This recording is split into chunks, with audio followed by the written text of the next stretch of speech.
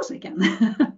Selbo was actually initially an integration project that we did in order to make elderly people and young unaccompanied refugees to meet each other in order to integrate in society, both. But it's developed in a concept, in a living concept, where we have 3 target groups, which is 70 plus elderly people. It's young unaccompanied refugees between the age of 18 and 25, and well-established youngsters also between the age of 18 and 25.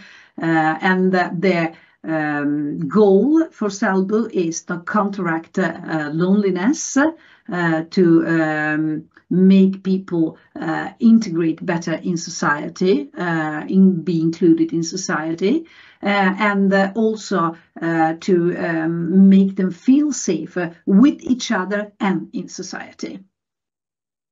Well, the innovation in the project is actually that not only that we have decided those 3 target groups, we have also decided, because they live in each their own apartment, but we have 580 square meters of common area that they share, and they call their togetherness apartment.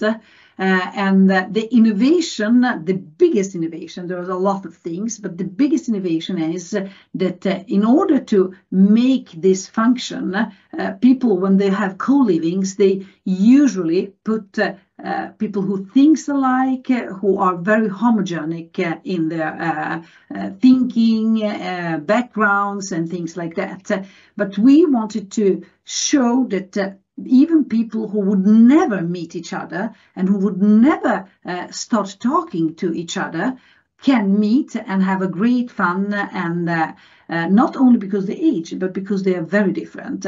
So when we pick the persons who will live in the house, we pick a totally different person from all the others who are in the house, which means that we have for the moment 62 persons in the house, and all 62 persons are totally different one from each other, which is a very risky thing to do, but it functioned here.